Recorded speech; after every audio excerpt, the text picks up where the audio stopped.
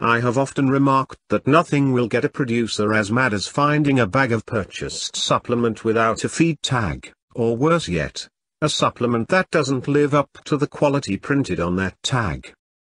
This is odd to me that so many put such a huge stock in the quality of their feed, yet have no idea what their hay will test. Most supplements are fed at a rate of 2 to 6 pounds/day. A 1,200 pounds cow will eat 30 pounds of dry matter per day. Assuming we feed 4 pounds of the supplement, this cow will still need 26 pounds of something else. Usually this is hay.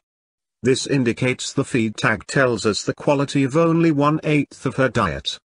In this scenario, the quality of the largest portion of her diet, hay, is not known.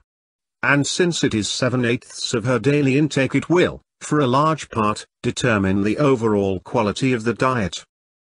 Hay sampling is critical to evaluate daily nutrient intake and therefore effectively winter a cow.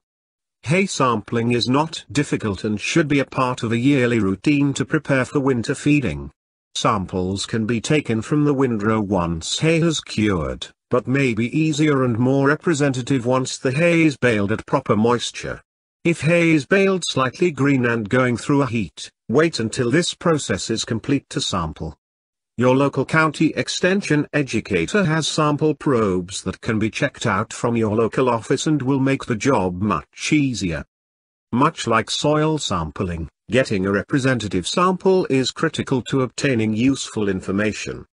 Take cores randomly through the haystack from at least 10 bales and mix these cores together.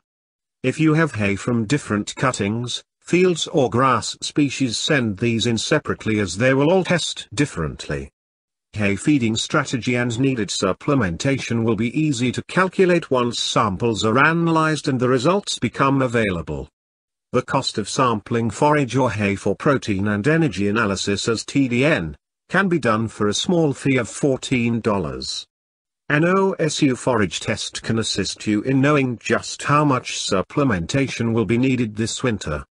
More information on proper sampling can be found in OSU Fact Sheet PSS 2589. And remember, the forage test allows us to group our hay based on quality, not appearance. Feed the lowest quality hay first, before winter weather sets in, and save the best hay for times when the cow herd has the highest nutrient demands.